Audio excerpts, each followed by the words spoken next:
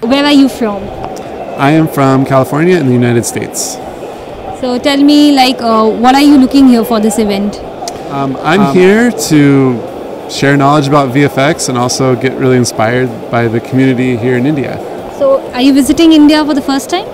Yes, this is my first time. So how's your experience? Aside from the long flight, which was kind of crazy, I love it. Like, absolutely, this is just fantastic. The climate this time of year is just incredible.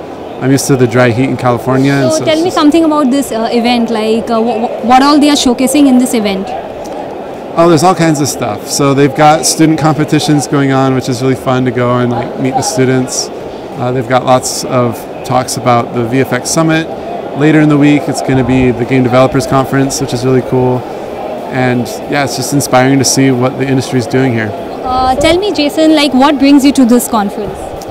So I'm here. I took some time off from my regular job making effects for video games to come and talk with students and others who are interested in learning about what I do. I'm giving a few talks at the conference about visual effects for games. So I have an online class that I'm doing, and I'm kind of just getting the message out about... Can you tell us about your online class? Yeah, so the class is basically start to finish how to make visual effects in a real-time environment. That's like magical explosions, splats, electricity, all that kind of stuff. And I talk about how we do it at like a big game studio in a very like highly artistic and art-directed kind of way. And we're over on vfxapprentice.com.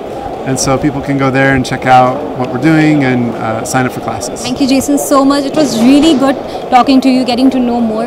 And do you have any other thing for a message for any, like a student who wants to pursue their career in VFX? Anything which you want to say?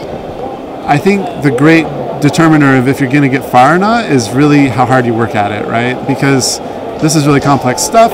There's a lot that goes into it. And it really just takes a lot of focus and devotion to get there.